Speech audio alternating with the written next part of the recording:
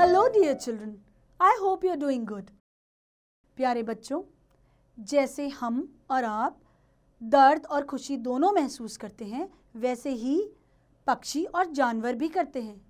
आइए देखें कैसे. So let's start the story Tanya Sparrow.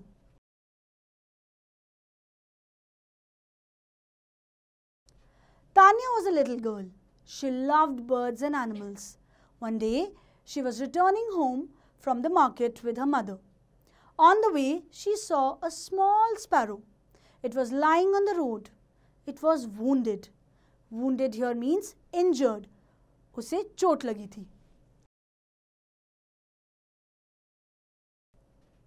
Tanya took the sparrow home. Mother, will it fly again? She asked her mother. Tanya, bring it to me, her mother said. Tanya brought the sparrow to her mother and she looked at it carefully. One of its wings was broken.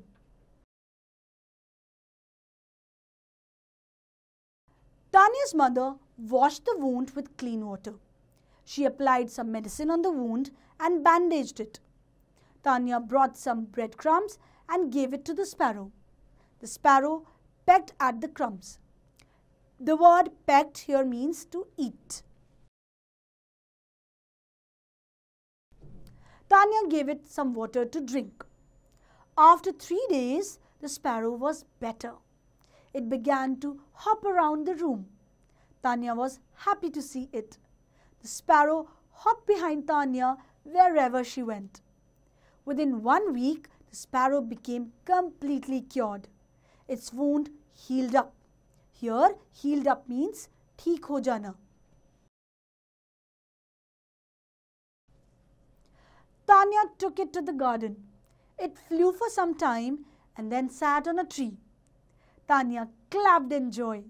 Soon, it flew away in the sky. Tanya and her mother were happy. So, प्यारे बच्चों, हमने जाना कि हमें भी kind होना चाहिए सारे animals और birds के लिए. I'm sure you enjoyed the story. Do attempt all the questions in your book.